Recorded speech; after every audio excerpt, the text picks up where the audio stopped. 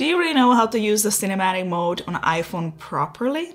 In this tutorial, we'll go through settings, filming tips, pros and cons of cinematic mode you should know about. I'll show you editing by using keyframes directly in native camera app and color grading. We've got lots to do. Ahoy, this is Zdenka. If you are into photography and filmmaking, consider subscribing.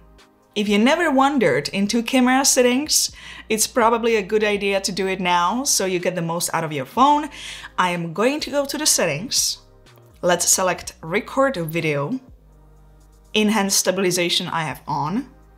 The video will zoom in slightly, but you will get that smooth stabilization in cinematic mode. As you are filming, you will not see the final stabilization, so it is going to be a bit shaky. Once you play the recorded video, then you will see the enhanced stabilization. I have auto FPS off. If it was on, it would automatically reduce frame rate to improve low light video and to optimize file size. I don't want that. Let's go back to camera settings and select record cinematic. Here I have default selected as 4K at 24 frames per second. If I go back, I have also record stereo sound enabled. Under preserve settings, I have pretty much everything enabled.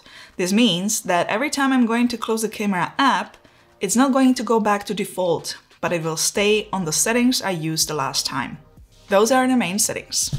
Let's open up the native camera app and select cinematic mode.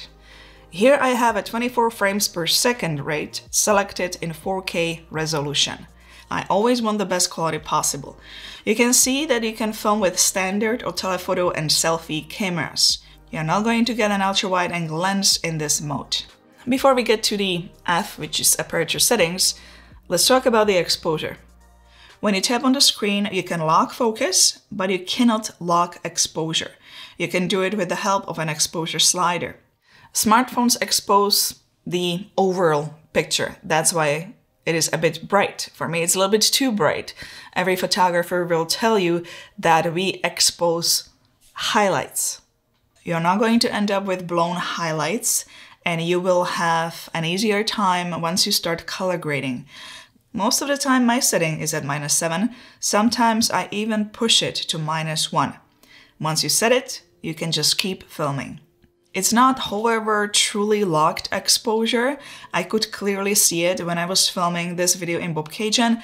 It's not locked, so there are some limitations. You can see how it's going bright and dark, bright and dark. Some shots are simply not possible in this mode. Keep that in mind. Now let's talk about the f-stop. It's aperture. It's digital, it's not optical. It goes from 2.0 to f16. The lower the number, the more softer look you are going to get around the edges of the selected object. The higher the number, the less the bokeh, softness in the background you are going to get. More of the area will be sharp. Sometimes it's too much and the edges end up looking not the best. That white dot will tell you the best option for the particular shot. I'm totally okay filming in higher aperture values, and if you want to lower it, you still can once you already filmed it. How do you film? It's all about the focus. You can leave it as it is for scenes where you want the camera to change focus on its own. Another option would be selecting autofocus lock. Just tap on the screen to see this yellow square. If you press and hold, the focus will lock. If the camera sees a face, you will see this tracking indicator.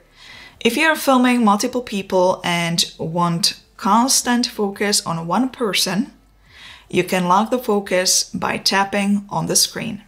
It is better to select the focus when you are already filming. Again, I wanted to test the limitations, so I let it to select the focus on its own in this clip. When I tried to select focus after I filmed it, it was not working the best. It just didn't really want to select the focus properly. Then, once I filmed and I selected focus here and there, guided the camera, then once I was editing further the clip, it was already a lot more precise. How do you edit after you filmed a clip? Here is a random clip I filmed in cinematic mode. Once you hit edit, you manipulate the clip further, either in vertical or horizontal mode. I prefer horizontal so I can see it better. You can enlarge the video with this icon, and then with your fingers, you can make it smaller or bigger. First of all, you can shorten the clips by dragging the sides. You can increase the aperture by hitting the F icon at the top. When you are dragging the white plate head and you hold, you will see that you will automatically zoom in the timeline. So you have precise look where you want to place a playhead. This will pull out the slide on the right. When you see the dot, that is suggested aperture by software. You can, however, decide what looks the best for you.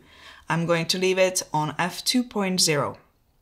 On the left side, from the f-stop icon, you see this square with a dot, which is manual tracking. When you tap on the screen, you can select focus. Yellow dot on the timeline is a keyframe. This means that no matter what the movement is, the focus is on that area. If you don't like what you created, you can delete the keyframes by tapping on the yellow dot. You will see a trash icon. Hit that to delete. You can also select an object and create a focus tracking. If you tap again, you will lock the tracking. You will see another yellow dot created. You can create focus pull this way. What's that? Let's tap on this object to focus. I'm going to play a bit of a clip and then tap here. Now, this object is in focus and another keyframe has been created. Now, when you play it back, you can see how it's going to go from one object to the next. This is called focus pull. You can create as many keyframes as you like. Once you are finished with the changes, hit done. If you change your mind after this, you can go back to edit and select revert to get it back to the original way it was filmed. Some of you would already grab the footage, opened up video editor and imported it all there and started editing and color grading. But what if you want just 1 or 2 clips, color grade, and you don't want to go to any other app? Let's hit the edit video again. I'm going to hit the second icon at the top. Here I could just hit the outer icon and the phone would automatically enhance the footage for me, but I don't want that. I want to create my own look. I could also hit one of the filters as a starting point, select the strength you want and then adjust it further. I don't want that. Let's do everything from scratch and share my thinking process. So first I'm going to check if my brightness, my exposure is correct, and you can lower it, you can make it brighter here. I'm actually going to keep it as it is because I feel that it was exposed just well. Next thing I'm going to look at is highlights. In this case, highlights are pretty good. Sometimes I tone them down a little bit, but maybe I'll do just like,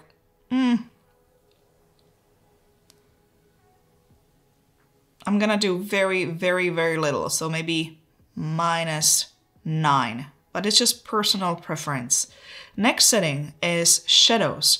You can bring those shadows up or you can bring them down. Now I like a little bit more dramatic look, so I'm actually going to bring them a little bit down to about -25. Next is contrast. I feel that the photo has already enough contrast. I don't need to do anything else. I could try, but no, I'm just gonna leave it at 0. I'm happy with the contrast. Brightness.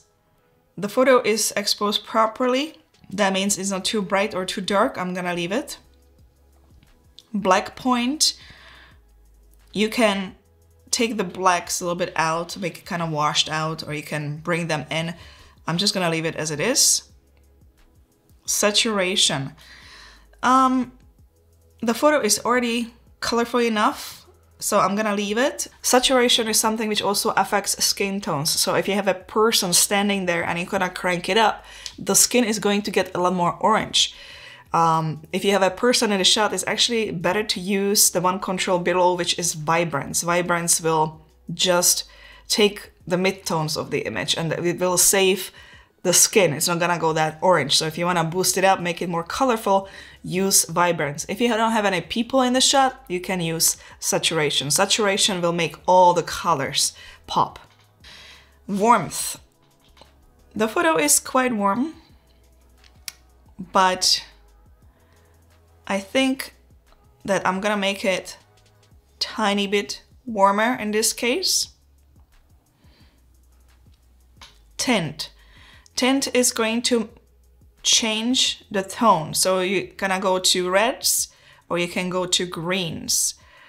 I'm going to go a little bit higher, about 20. Sharpness, I'm not gonna touch that, the photo is already sharp enough. Definition, again, I don't want to create more of a definition. It's already sharp enough. Noise reduction, the clip was filmed in a very good lighting conditions, so there's no noise in the shot. And vignette, that will give you kind of old looking cinematic style photos, so I can add that just a tiny bit, the darker frame, and that will be pretty much it for this particular look. Once you're done editing, you will hit done, you will save it, and you're finished.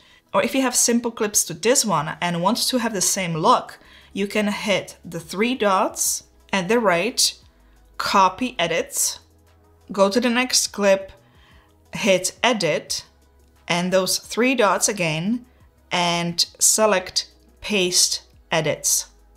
Now you have the same look as in the previous clip. I hope this video helped you understand cinematic mode a little bit better. Give it a thumbs up if it did.